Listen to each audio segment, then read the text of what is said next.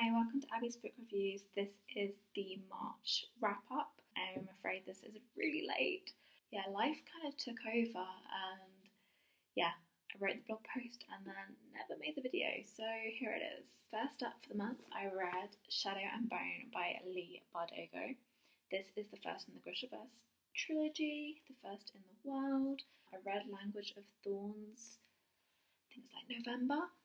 I read that, and after reading it, I was like, I need to read the series, and for some reason I've just kept putting it off since then. But yeah, March was my month, and I really enjoyed this intro into the world, and the world building is really awesome. It's her debut. It's not as well written as it could be, as some of her later books are, but it's an amazing intro to the universe and to the characters. Then I read Siege and Storm, which is the second one in the Grishaverse trilogy, Yeah, so pretty soon after the events of Shadow and Bone, it jumps into Siege and Storm. I think it might even be straight away.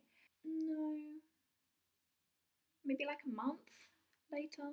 I really cannot remember the time frame. It's a good middle book. I think it might fall into second book syndrome or middle book syndrome. I really enjoyed it. It's definitely a good filler book. I'm really trying to not diss this too much because I really enjoyed it. That's the thing. Yeah, I really don't know how to describe this. I would say it's probably the least favourite of mine of the three in the trilogy. Oh my gosh. Stormhund, Nikolai, love, and I need King of Scars like right now. Like, that's where I loved this book, was Stormhund and Nikolai. But yeah, oh my gosh. Then I finished up the trilogy, so I read Ruin and Rising, and yeah, did not see that coming. Or maybe I did, because there were bits a bit further forward that you can like, is that meant to happen? But yeah, really good conclusion. I think this is set like maybe a week or two after Siege and Storm has finished, maybe a bit longer. But yeah, I really cannot make up my mind on Darkling, and some people are like, oh, I hate him, oh my gosh. Like, as in, I hate him because he's a villain, and other people are like, I love him. And I'm like, I love him, but I also hate him. I don't know. I think he's a villain I would join. I would be like those Grishas who joined him, but at the same time, knowing what he does and how he manipulates people and stuff, I really don't know. But yeah, I tabbed this book quite a lot. It's definitely good. Then I read Daughter of the Siren Queen by Tricia Levenseller. It's the second in the duology for Daughter of the Pirate King, and it did not disappoint. I loved it so much. I think some people have been disappointed by it, but I suppose if you go in kind of going, well, it's going to be a bit like the first one, but a different kind of adventure, and it's following on straight away. Yeah, come on, Alosa and Raiden together, the sass. Oh my gosh. And yeah, I really liked getting to meet Ava Lee, and yeah, it's really, really good. Highly recommend this duology, especially if you like pirates. Female pirates, come on, what isn't to like? Then I finished up the month. I did have quite a big reading slump, I think, while I was reading Ruin and Rising, before I read it, and then Daughter of the Siren Queen pulled me out of that. And then Six of Crows by Leigh Bardugo. This is the first in the Six of Crows duology. Holy moly, this is so good. So the Grishaverse sets up the world, builds the world. It's really, really good. This is amazing. Like, oh my gosh. Like, it's double the size of the other books. And, oh my gosh, I love the drags. I love the drags. I love the drags. Please write more of the drags. Please. Yeah. Even if you don't want to read the Grisha trilogy, which I would recommend you do first anyway, but if you don't mind not having the world building and stuff, read this duology. It is so good.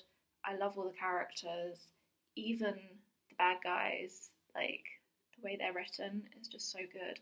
And I loved the little crossovers between the two. So good. And it's set about, I would say, like 10 years after the Grisha trilogy. And then I finished up the month with Crooked Kingdom. I say I finished the month with this. This did roll over into April, but I'm counting it as March because, oh well. Six of Crows was amazing. This was like awesome. Pretty much the same level, but I think this one might actually be better. I really don't know. They're so different but so good, and so much the same as well. Oh my gosh, like, it's so hard to describe these. It's set a week after Six of Crows. It's so good. I loved getting to know Ketchum even more, getting to know the Dregs even more. Some people don't like flashbacks, and it is quite heavy, there's geology in the flashbacks, but it's about learning about their life. And I don't know if I would really count it as flashbacks, it's about them like just thinking about the past or whatever. But I really liked it, really liked it, and I really want more, as I've already said. So good. So yeah, I only read 6 books in March. So far this month, I know, I'm in April now, as well as posting it. I've only read 2 books so far. Was finding it quite difficult reading the book I am currently reading, but I am hoping that that picks up more. It's really starting to pick up, so hopefully it won't be too bad. Also, there is a readathon this weekend, as in the weekend of the 21st, 22nd. I think it starts on the 20th, over on TBR and Beyond, if you want to come check us out. It's Spring Clean Your TBR readathon. I think that's what it's called. But yeah, basically it's reading anything that was published before 2018, you owned before 2018, just to try and get those TBRs down a bit. And I'm off this weekend, so I know it's Friday to Sunday readathon, but I think I might I'm working Friday, so I'll probably read from when I get home. I'll read Saturday and Sunday, and then I will see about whether I can read Monday as well. Obviously not count that as readathon, but personal readathon. So yeah, I am now just talking at you, so yeah, see you soon and enjoy the book you're reading.